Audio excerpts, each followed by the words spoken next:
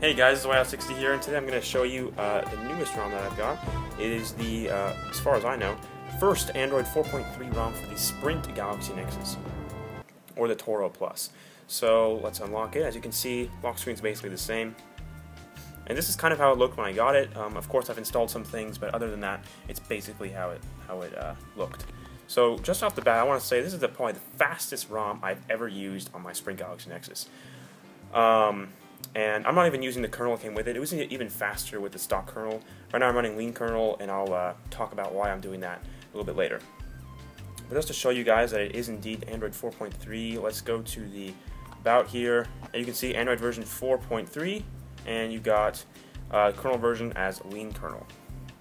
So the reason I got lean kernel is because this ROM has one issue, and it's kind of a major issue. It's really the only thing that doesn't work though, and it's the data. The data does not really work. Let's see if I can replicate the issue right now. I'm going to turn off the Wi-Fi. Wi-Fi works totally fine.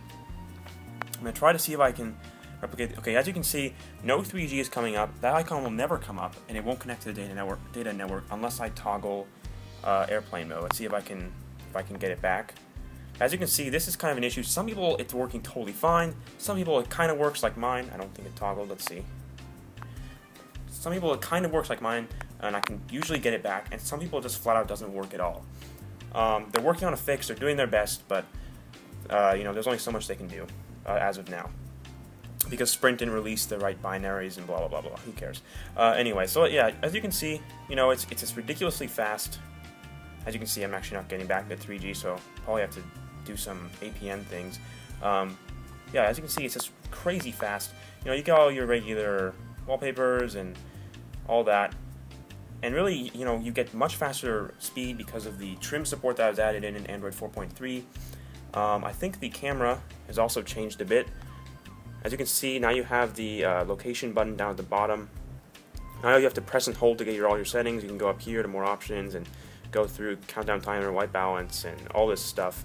I don't use the camera that much though, so I don't care too much about exactly what settings I have. But as you can see, it works great. I highly recommend it. Might as well just try flashing it to see if you can get data, and if it doesn't work, just head back over to 4.2.2 ROM, or try another ROM. I'm about to review a CyanogenMod 10.2. So thanks guys for watching, and I'll talk to you later.